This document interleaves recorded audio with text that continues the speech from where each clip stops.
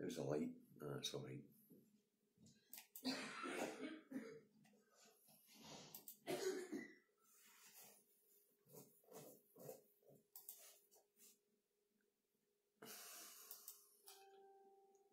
Morning folks, just get you up on the big screen.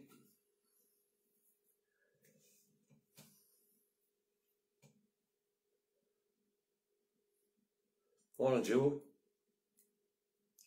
Morning Barbara. Morning Lenny. Morning Ian. Grace, Paul. Morning James. Morning Gordon, Betty. Nope, climbing nicely. We're getting there folks. Morning John. Morning Robert. Ewan. Morning Gina. Morning Charlotte. Morning Mr McGoran. Morning Doug. Morning Davy. Good morning Sarah. Yeah. The Madam Director sitting in the corner writing comments on the bloody screen. What do you make of that folks? Right, we're nearly there. What we got? 95, 96. Couple more, we'll get this broadcast underway. Morning Marty. Morning Colin. Right, that says up over 100 mark. So let's get his broadcast underway. It's Indytruck Davy in the house, in his office in Salisbury, where it is overcast and 10 degrees. So that's the weather forecast for Salisbury and North Lanarkshire. You want to know what the weather's like where you are? Look out, your ain't bloody windy. Okay, right, we'll start today with the latest COVID figures for Friday. And then we'll move on to get right into the review of the weekend's news. Okay. Anyway, the latest COVID figures which were issued Friday, there was 3,098 new COVID patients, new people tested positive for COVID. There was 1,702 people in hospital, of which 25 are in the intensive care. Okay, and 28 deaths were recorded from Thursday to Friday with COVID as a contributing factor in deaths. Alright, national records for Scotland tell us that the daily death toll for the last reporting period was 17.1 people, whereas the previous reporting period, the 10th of April, it was 22 people today. So it is going the right direction. The amount of cases are coming down and the daily death toll is also coming down, which is a good thing, alright. The Office for National Statistics tell us on Friday that 1 in 19 people in Scotland are now carriers of COVID, and that's down from 1 in 17 in the previous week, right? So 5.4% of the population have the virus at this point in time. 72.5% of the Scottish population have 3 doses of the vaccine, over 90% of it a dose of the vaccine, alright? So let's move on. Friday started with one main theme in the rags. Bojo to face inquiry into whether he misled Parliament and broke the ministerial code. Right? Labour put the motion before Parliament and it passed with consensus, meaning even Bojo's own MPs think there should be an inquiry into whether he broke the ministerial code and misled Parliament. Alright? Now calls for Bojo the Clown, the criminal Prime Minister, to go were quite vocal in the debate actually for all sides of the chambers, and it looks as if over the weekend the Tories are starting to have a right look at this, and I don't think Bojo's got long left in office. Okie dokie. Right. So, but as we know, Bojo told the press on the delegation to India we haven't had no intention of resigning under any circumstances. So if Bojo's going to go, it's going to have to be his MPs to get rid of him, alright? Right, and Friday Bojo was in India to beg for IT workers because we can't get them for Europe anymore because we've left the EU. Now in the deal there will be an expansion of the type of immigration permitted from India. That's going to really suit the xenophobic nutjobs down there that voted for Brexit, eh? No white Europeans but plenty of brown Indians, that's not going to go down well with them, is it?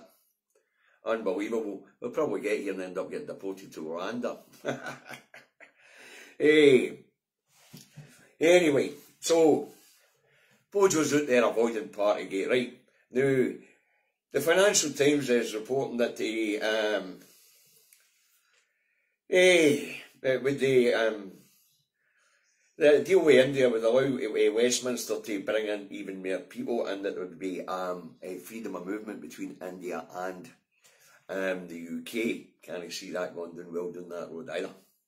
Alright. But the other thing that's been reported on Friday while Bojo's out in India is that he intends to refocus his attention when he gets back on Brexit, and he cites the NI protocols as needing sorted. So Bojo's back on Brexit because he feels it's safe ground for him, alright? Now, Bojo says he's going to introduce a law which would allow ministers to overturn Article 16 or to intervene and push Article 16 or the NI protocols to one side whenever it bloody well suits him, right? But it doesn't go doing well in Northern Ireland because there's an election coming up in a couple of weeks' time, alright? Dougie Beattie, leader of the Ulster Unionist Party, said he did not trust Bojo and questioned the time in 2 weeks from a Stormont Assembly election, right? Sinn Féin's Conor Murphy said the UK government had been making policies to suit them bloody selves, and that they would break treaties to suit them bloody self. And what Conor Murphy means is the Good Friday Agreement and the Brexit trade withdrawal agreement, the Brexit trade agreement as well. Alright. Now, Social Democrat and Labour leader Colin Eastwood said the same old story from Bojo the clown, and that he didn't care one jot for the people of Northern Ireland. He only cared about protecting himself. And Sir Geoffrey Donaldson, the leader of the DUP, said he'd believe it when the legislation made it into the Commons for debate. So basically, Bojo's banging his drum about Brexit to try and take more attention away from Partygate and try and refocus his premiership. But Brexit's done. There's just a wee bit left of the increments to go, and they'll all be dealt with by the end of the year, although it is being rumoured that Bojo intends to kick it down the line again. So the next increment of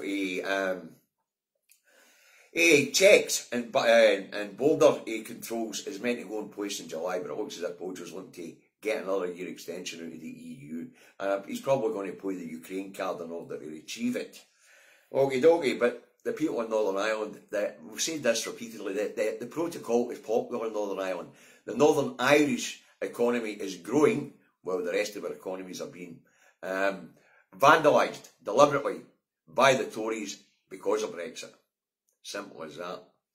Okay, moving on. Friday, back here in Scotland, and the First Minister Nicola Sturgeon launches the SNP manifesto for the local elections. She pledges that SNP councillors will help families and communities with the cost of living crisis, and she says she'll do it with the same sort of intensity that was delivered during the pandemic. You know, she'll go at it the same way as they went about in the pandemic. She also reiterates her intention to hold an independence referendum in 2023, the tail end of 2023.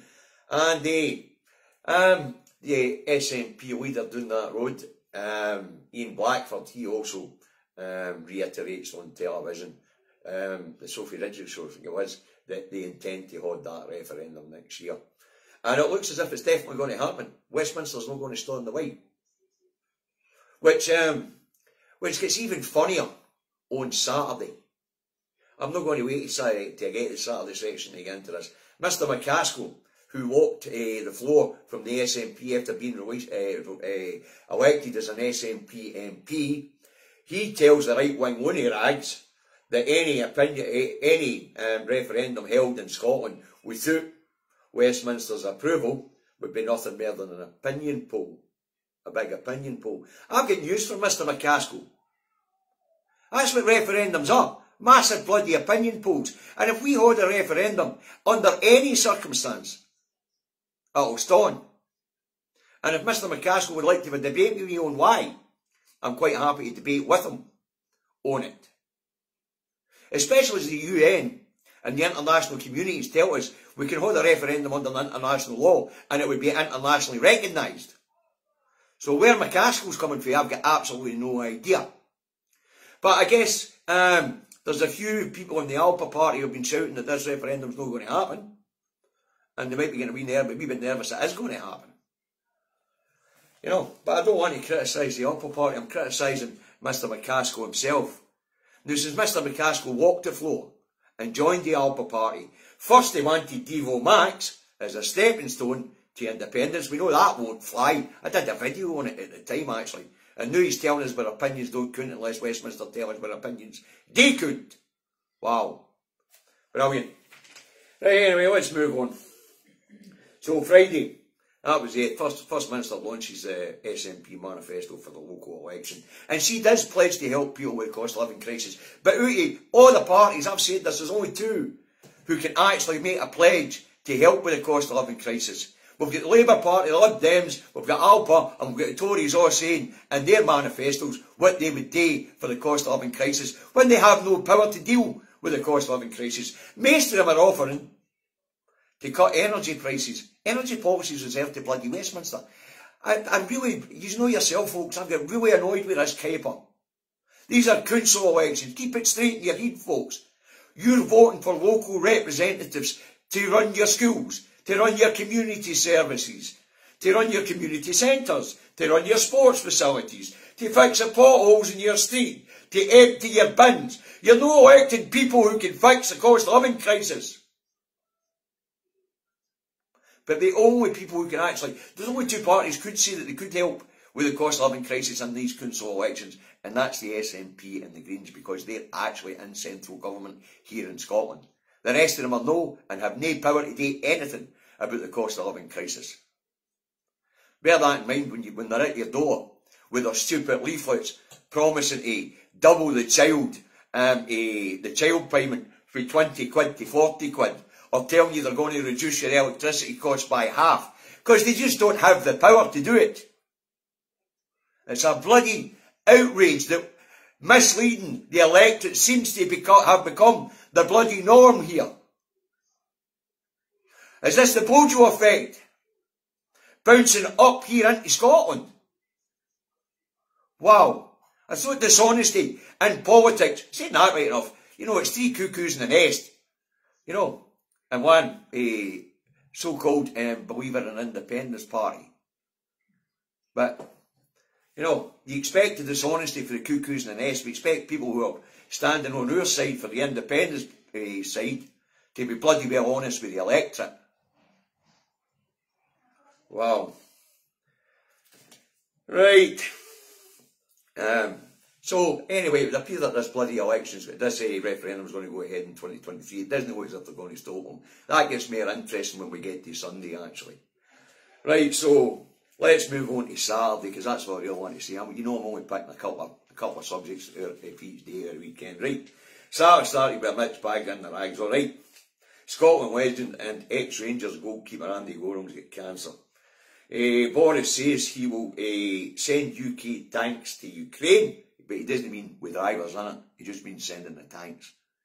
Funny how there's plenty of money for munitions, but people are bloody well starving and can't afford their bloody electricity bills, their mortgages, their rent, food, you know, and yet there's plenty of money for fecking tanks.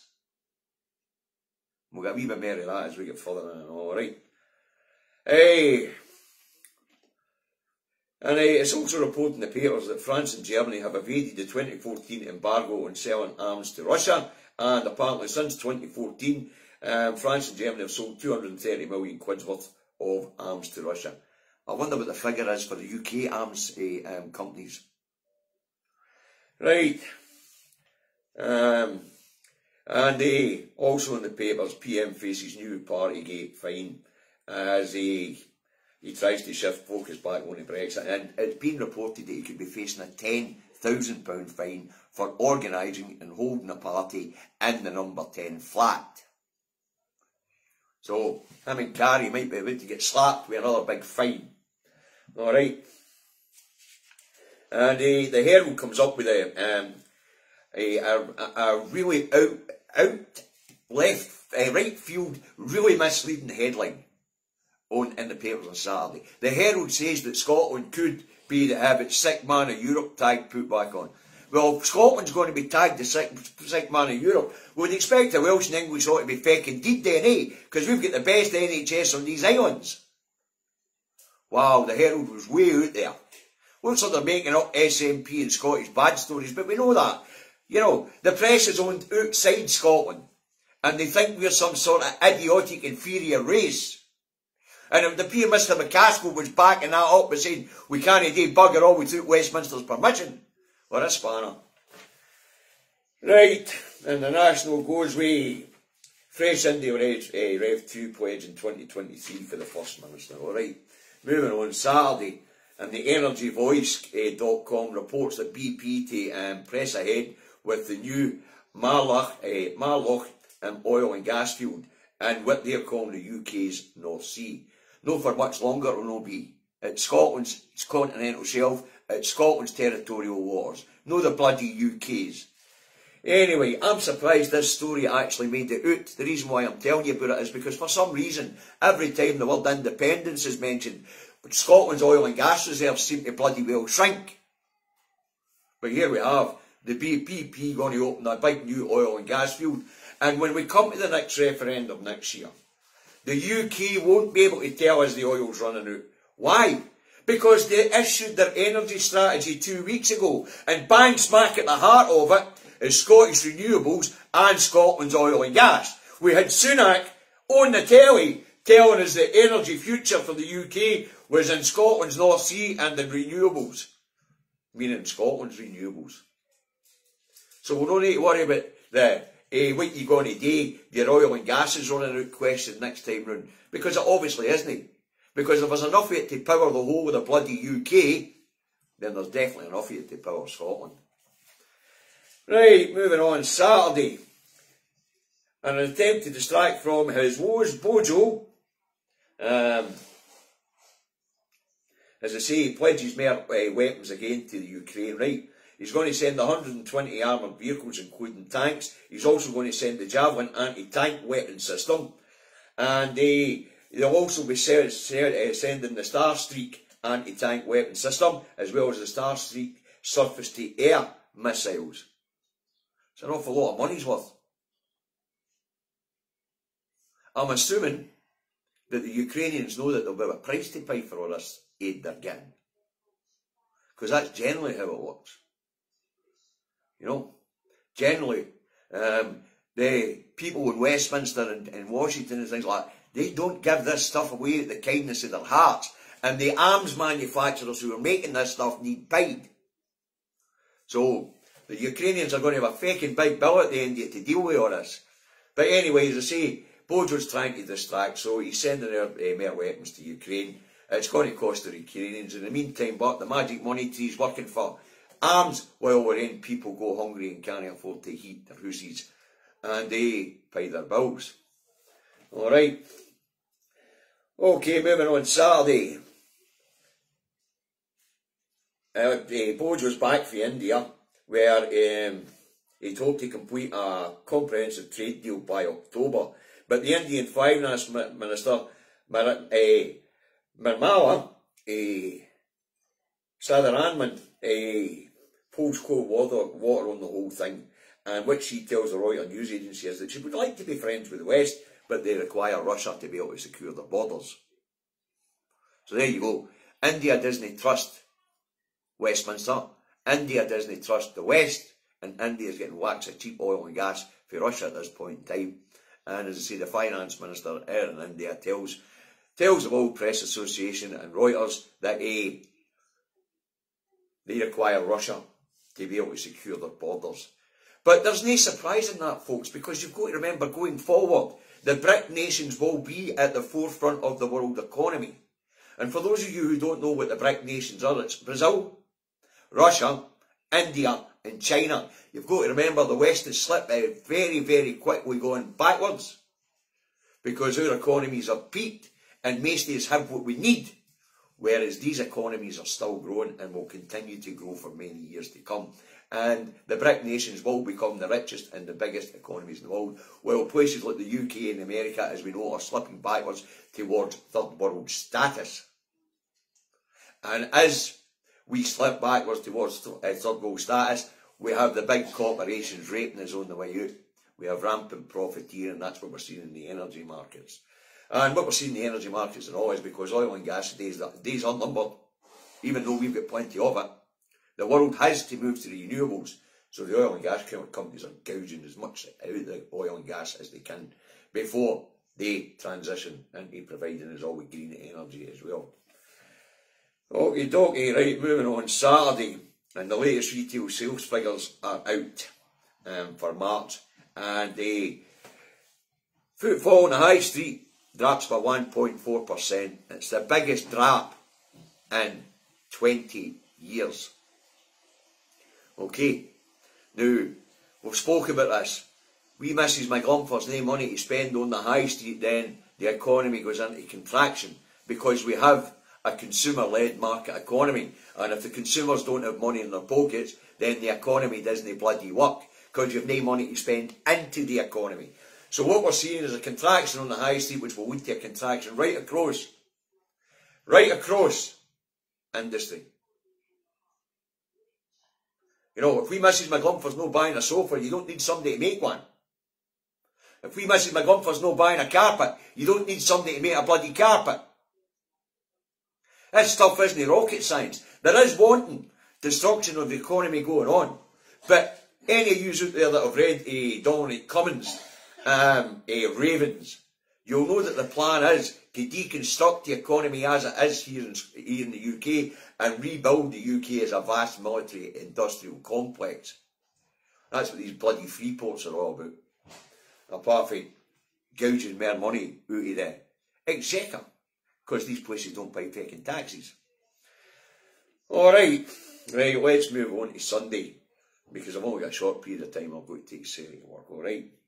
So Sunday here in Scotland started with a mixed bag in the rags. Scotland on Sunday tells people, tells us that people are waiting up to 4 days in A&E. It's bollocks, of course. I read the figures out last week. You know, 66.2% are being seen in the 4 hours. 2,770 odd people waited 8 hours and 977 waited 12 hours. Let's see, it in about 4 days in it. Wow. But of course, you know, with the press being owned outside Scotland, I've already said this, they treat us like bloody mushrooms, keep us in the dark, and they think we're a stupid inferior race. They think we don't have bloody search engines. Wow. Right, the Herald on Sunday tells us we face a postcode lottery for electricity costs as new plan from Westminster goes into place. But basically they're telling us the further north you get, the better it's going to cost you. Simple as that. You know, if you're living in the central belt, your bills will be a wee bit cheaper if you're in Aberdeen or Inverness or anywhere else out there in rural Scotland. You know, so the only right-wing rags, the Mail says Sturgeon lavishes millions on the millions more to split the UK. What? If Sturgeon, if the First Minister wants to spend our tax money and writing up a prospectus to put in front of our people for independence, what the fuck's it got to do with an English rag like the Mail? Anyway, what the Mail's saying is that Sturgeon's wasted millions getting ready for Indytruck 2. Right. I didn't see anything in the Mail about 37 billion quid getting pissed up against the law down that road for track and trace, 140 billion being written off to dodgy COVID loans, and 10 billion being gone up in smoke on dodgy PPE. Yeah, if Miss Sturgeon spends a couple of million telling civil servants to put a prospectus together to put in front of the Scottish people, she's a bad one. Wow. Right, and what else we got?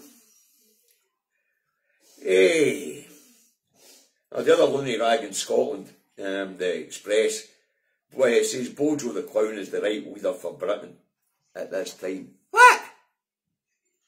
I wouldn't let Bojo run me a bath, never mind to run a bloody country. Wow. Really is time to get rid of these nuts in the press. Really is. The fact that the press is owned and run outside Scotland is a bloody disgrace to start with. the fact that we don't have our own broadcaster and are not allowed to talk to ourselves tells you something about whether this is a union or whether we're a captive or a colony. Jeez, oh, right. Right, moving on. Sunday, and here in Scotland, Annas the arse poverty pie Sarwar is getting trounced in the papers by, or trounced in the National, for no coming in line and falling behind democracy. All the cuckoos in the nest are anti-democratic right enough. So they are. But Sarwar's getting it tight because the trade unions, the STUC, comes out and says, yep, people are voting for a referendum, they have to have one. And of course, if Sarwar wants to revive Labour in Scotland, he's going to have to get off this anti-democratic stance and leave that anti-democratic stance to the other arse of the establishment cheek, the blue Tories. So Sarwar's getting trounced. And the other thing that comes out on Sunday is this Queen's biographer tells us that the Queen doesn't really care if Scotland becomes independent or no affect her. She'll sign off on it apparently. As if we care. But there'll be a deal done. The monarchy will probably be kicking about. But the deal will be that we don't have a vote or a referendum and get rid of the monarchy for X amount of years. But you know what? The monarchy's the least of our bloody problems. It only costs us 10.6 million quid a year to keep the Queen as head of state or her family as head of state. What would it cost for a president? Presidential policies and all that sort of thing. So, you know, I don't really, the monarchy thing and the head of state thing doesn't bother me. You know, as far as I'm concerned, the Queen's a cheap head of state and she keeps her nose out of businesses. You know, it doesn't bother us. We don't bother her either. You know, it's not like doing that road where they have street parties and all that every time there's a royal brat born or something like that. Here we just go on with it. You know, we're not really interested. Maybe Morningside will have a wee party. But Morningside's full of expat English people, so, but, you know, moving on. Sunday, down that road, and Sir Cormac Starmer, the Red Tory leader on the second cheek of the same arse of the establishment, has trotted out round the TV studios to tell us that there has to be, or there should be, an emergency budget to tackle the cost of living crisis. Spanner. The House of Thieves and Carpetbaggers created a bloody cost of living crisis, and he's the other cheek of the same arse. Wow. He's just as culpable for Brexit as the rest of them. So he is. Starmer also tells us that Corbyn's not getting back into the Labour Party under any circumstances, especially after his remarks at the weekend saying that NATO should be broken up in the interest of security. Alright. And I have to agree with Corbyn on this one. NATO's become merding defensive. Let's put it that way. It's been expanding and expanding and expanding. You know, it's just become as dangerous as some of the nut jobs out there. So Corbyn's not getting back in to the Labour Party, alright? Right, Sunday down that road, and the Tories come away with that, well, what the Times is saying, I think it was the Times that come away with the Sharon Stone and Angela Rayner story, the Basic Instinct story. I don't know if you've seen the film. Anyway, some anonymous Tories told the paper that Angela Rayner was trying to put Bojo off by crossing and uncrossing her legs, like in the movie Basic Instinct, the famous Sharon Stone scene where she crosses and uncrosses her legs and she's not getting any knickers on. But apparently Angela Rayner's doing it with her clothes on. To be fair, Bojo comes straight to her defence and he says, what a lot of crap. Bojo gets something right for a change. But the mere fact that this sort of pish is battering about in the 20s, you know, in the 21st century, you just couldn't make it up. You just couldn't. You know, unbelievable misogynism for the papers and people down that road. I mean, I might come across as misogynist sometimes, I suppose, with things like meeting two veg and things like sayings that we grew up with and I shouldn't really use anymore. But, you know, that's just kicking the bit hooky right out it. If they're going to go that far to create a distraction for their own party leader, wow. Anyway, Bojo bounces it, right? And the other thing down that road is that leading Tories are saying that they have to get rid of Bojo. They can't wait. They need to get. But it looks like a lot of them are going to hang out to after the May election and see how it goes. I don't know if the Tories are going to take the trouncing everybody thinks they're going to take. Labour's only 6 or 7 points clear in the polls. Labour's not exactly doing fantastic here, folks. So will the Tories take a right trouncing in that in the local elections? Probably here in Scotland. Whether they do in England or not, I really don't know. Really don't know. Also Sunday, French President Macron is re-elected for a second term, and the whole of Europe collectively have a huge sigh of relief.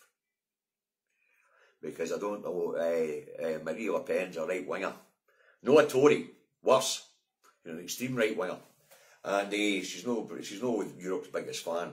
Although after looking at the experience of the UK and Brexit, Le Pen's stance on Europe has changed a wee bit. But as I say, the French didn't vote for her, so as I say, Europe sighs a big sigh of relief. All right. Okay, where were we? And also Sunday, the Guardian reports Tories are getting ready to ditch Bojo. We've just covered that. And Sunday, the other thing that Starmer tells us is that Labour will close the non-dom tax loophole if they win the UK general election in 2024. And finally, for Sunday, the US says that Russia are brutalising the Ukraine, but are losing the war. And I have to say, looking at the press across Europe, I don't see where the US is getting that impression from. You know, and if Putin really sets his mind to it, I've said this, Putin sets his mind to it, he can Trump try to host Ukraine in no time. Right, so let's move on to this morning and see what this morning's right I'm going to say, because time's moving on. Okay, we'll get the papers up. Right, Scotland's papers cover the cost of living crisis and Macron wins second term. Alright, so the Daily Record has cost of living crisis, half of Brits can't afford their bills, 5 million are forced to choose heating over eating. 5 million, I made half of the UK population, about 32 and a bit million. Not quite that's not quite half, is it? 5 million. The Looney Rag, the Daily Express has pensioners face cost of living gear from hell. Aye, we know. And it's deliberate. There's a colour on. I'm fed up saying there's a colour on. It's the same at all when I say COVID's finished, pish, it's no. I might have told you there was 28 people died here on Friday. Thursday to Friday across the UK, 647 people died of COVID. COVID's nowhere near done with us. What we have to worry about is more variants. But as I say, the Looney Rag, the Express are saying reports reveal grim reality for millions as inflation set to hit 10% and the cost of living crisis is killing your granny, alright. The Scotsman has Macron wins second term as Le Pen concedes defeat.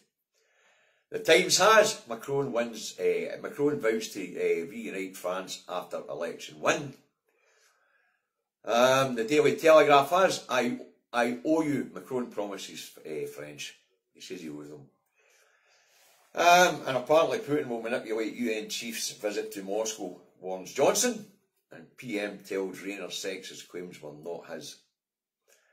Right, and the Herald has Sturgeon in London talks to plug 31 billion gap in home energy plan.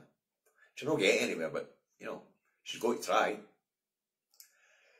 And the Metro has Putin's tiniest victim, 3-month-old Kira, dies alongside her mother and her gran.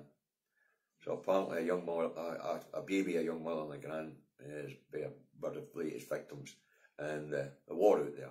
Civilians die in war, folks. It's no pretty. Scottish Daily Fail has HRT crisis putting women's lives in danger. Now, I'm not going to laugh about this one because this is the start of the medical shortages we were talking about a couple of years back. Right? I don't know if you know this, folks, but by the end of this year we'll go to the EU Medical Association's deals. And we're going to have problems with drugs that we don't actually produce here. things like insulin or atoms to deal with cancer, radiology. You know, and apparently we're already run out of HRT, and according to the loony rag, the fail, it's putting women's lives in danger because some women have been known to take their own lives because of the effects of the menopause. So I say, I'm not going to make light of that one. The eye has Tory rebels joined forces to oust PM. I say, I don't think Bojo's got long to go. The National has robbed of at least 1.7 billion by the Tories. PM to pledge that SNP councils in the North East will put right, FM to pledge that SNP councillors in the North East will put right more than a decade of toxic Tory cuts and disregard. Alright, we don't deal with that rag, we'll let that one pass by. And what is the Star go today? What's the Star go in the middle of the crisis that's going on? The Star has women loudest, snore blimey. So according to the Star's boffins, women snore louder than men. I think I could actually, there might be something in that actually. There might actually be something in it, although Madam Director's telling me to keep my gob shut. So that's a quick round up of the weekend for you folks. I hope you found it entertaining, I hope you found it informative. Alright. We'll be back more, of course, today all again. I don't know whether I'll be in a truck or whether I'll be in the house, but it says the economy slows down, there's less moving around, which means contract drivers like Davy here has got less to shift and will have less work. Okie dokie. Anyway, you lot have it. Oh, wait a minute. The usual stuff. This is where everybody starts pissing off, right? When it comes to the question of Scottish independence, partisan politics in your pockets, and get out there and win hearts and minds. As I say, it's been reaffirmed again that the referendum is going to happen, and it will. There is no force on earth can stop it. Right, support the independent media, alright? Support things like Broadcasting Scotland, Independence Live, Caledon Media, the YouTubers out there. Like David and I have just ventured into YouTube, as you know, with the two Davies. Stephen Kelly's got a couple of YouTube channels, and of course there's people like Maximilian Robespierre, there's Robert Truth to Power, there's Phil at A Different Bias. These guys all do great work, and we've got our own vloggers and bloggers here like Leslie Riddock and the wee Ginger Doug and Bateman. They all do great stuff. Alright, so if they've got a crowdfunder going, you can afford to stick a couple of pence in the pot, please do. Health messaging. Keep wearing the face mask. COVID's not done. Clean your hands and surfaces regularly. Alright, when it comes to social distancing, use your napper. Say if I'm asymptomatic, how is it going to affect the people around about me? And although free tests are finished, just keep testing if you can. Alright, now have a nice day and we'll catch you all tomorrow. Bye now.